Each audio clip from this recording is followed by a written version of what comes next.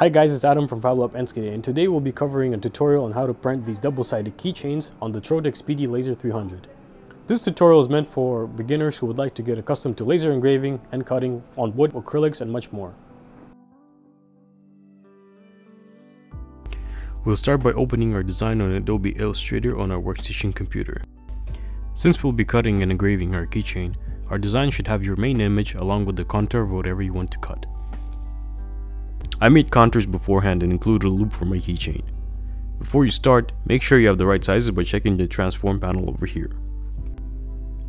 Laser engraving and cutting consists of two different color properties in our design file. Our engraving values must be set as dark as possible. We can do that by double clicking the color picker and bringing down the values to the bottom left corner.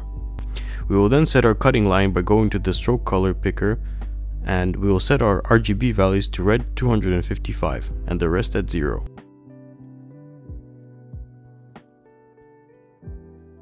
We must then make sure that the stroke of our cutting line is set to 0.001 millimeters.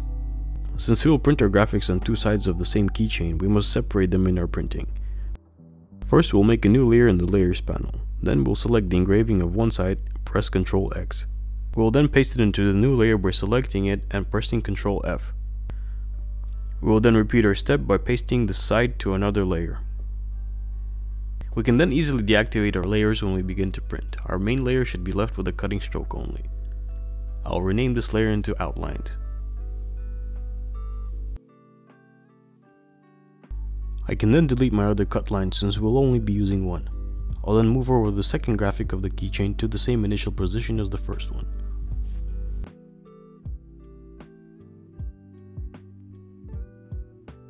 This way we make sure that we have a proper positioning of our engravings when we flip our keychain in the laser.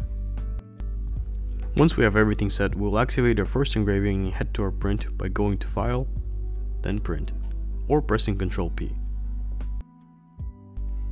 The window will bring you to the settings. Our printer should be automatically selected as Trotec Laser. Untick the box if our orientation is selected as Auto Rotate. The media width must be 420 mm in height and 420 mm in width. If by any chance it's not set in as such, we can go to Setup, Preferences, and input the values. We can then click OK. Then we'll hit Back Print, and then we'll press Done. We'll then return to our print menu by clicking Ctrl P. And then we'll click Print once everything is set. The Trotec job program will open and we can name our print. You can name it anyhow as long as you do not name the prints the same name. Otherwise this causes problems with the file reading. Once you click Apply, our job will then be sent to the laser cutter. We will then go back to our design and deactivate the previous layer. Then we'll activate the other side's engraving. We'll then press Ctrl P and send the job to the printer again. Once again, name your file, and at this point both of the jobs should be sent to the printer.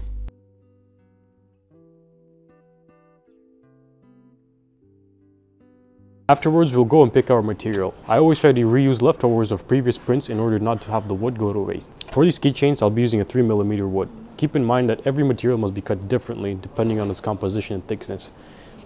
Here on this table, we indicate the best settings for your engraving and cutting. Once we have our material, we can go to the laser and open the Trotec software. If your laser is switched off, you can switch it on the back left hand side of the machine. Make sure the lid is closed and let the bed go all the way down. Afterwards, you can connect your laser to the machine by pressing the USB icon. We can then place our material. On the right, we have arrows which can control the bed level and the location of the laser. Using the black up and down arrows, we will calibrate the laser focus for our material. To do so, we will need a laser calibration tool which is found inside the machine. We'll hang the laser calibration tool on the side of the laser nozzle as such. We will then raise the bed of the laser until there is a slight touch to the calibration tool.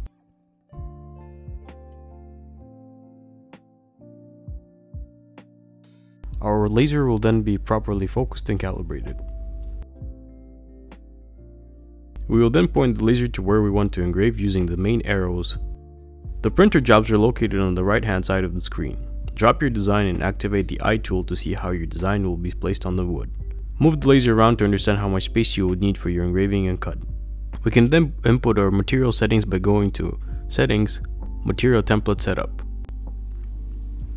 Here we have two values, our black is for our engraving and our red is for our cutting. Make sure that they're set accordingly. We'll input the material settings in reference to the table I've mentioned prior. The best setting to engrave 3mm wood is to have a velocity on 40 and power at 100. Slower velocity equals more power for the laser. I sometimes lower my velocity even more to make sure that my engraving is even deeper, but it's best to stick to the given settings if you're a beginner. Same applies to our cutting. If you want your cut to fully go through, you can decrease the velocity slightly from the standard settings. Here I'll put in the recommended settings of 0.9 velocity and a power of 100. Once we're done, we'll press OK. Once you're set, we can leave a marker to know where to place our laser when we print to the other side. I like to use the upper left corner as my reference, which I can snap to. To leave a marker, we'll go to Plate and select Marker to Laser. We're now ready to print. Make sure that the laser lid is closed and click Start. Your laser will then start engraving and cutting. A quick word of caution, do not look at the laser beam, it may damage your eyes. After the laser finishes, we can open the lid of the printer. Try your best not to move the base of your material. We will need to flip the keychain directly on the same spot to engrave the other side too. To do so, you can wrap masking tape around your fingers with the sticky side up and stick your keychain. Flip over the other side and place the keychain back into the cutout. To start the other side, close the lid again and move the laser to the marked position. Put the previous job back into the list and bring in the other side of your keychain. Click the eye tool if needed. We'll then go back to the material settings and select cutting. In the drop down menu, we'll select skip since our keychain is already cut and it just needs the engraving. We'll press OK and start our print. If something goes wrong during the print, or you simply want an extra keychain, you can restart by moving your laser to a new position and right clicking on Job Reset. Or repeat the cutting line if not everything is cut. Repeat the steps if needed.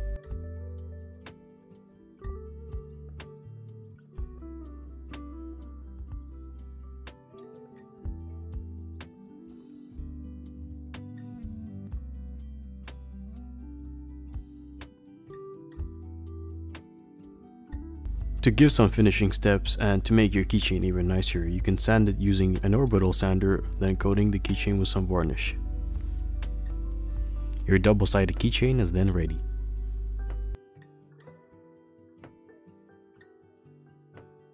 Hope you enjoyed this tutorial and hope you get crafty with our laser. See you here at FabLab NCD.